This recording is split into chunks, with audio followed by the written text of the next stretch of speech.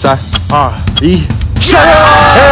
还没交班费呢，不准走！怎么又交班费啊？1个月30天，这都交12次了。哪有那么多钱啊？哪那么多废话？今天是班主任生日，1人100，快点交！班费不是用在班级里吗？这是班干部商讨出来的，你要是不愿意，就和老师说啊。行，交吧。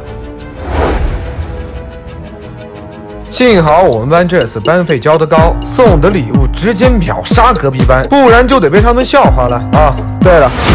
老师呼吁我们给贫困山区的孩子捐款，1人200。不是刚交的班费吗？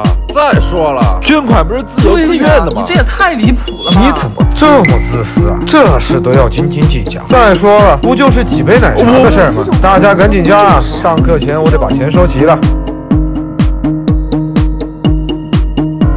来，交班费了。怎么又交？这次班里组织团建，每人600，疯了吧？这么贵啊！你们懂什么？这可是咱们班最后一次团建了，当然得办隆重点了。而且多退少补，我把收款码发群里了，记得交啊！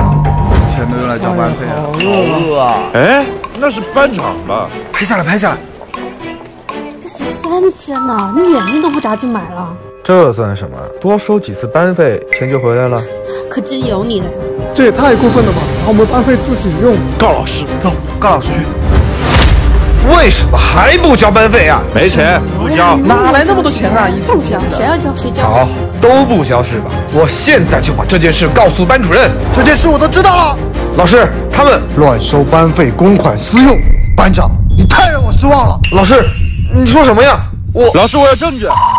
真的假的？老师，我没有啊！错了还不知改，这个班长你不配再当了。把你乱收的班费退回去，自己用掉的都得补上。班费必须用在为班级同学服务上，以后大家共同管理，相互监督。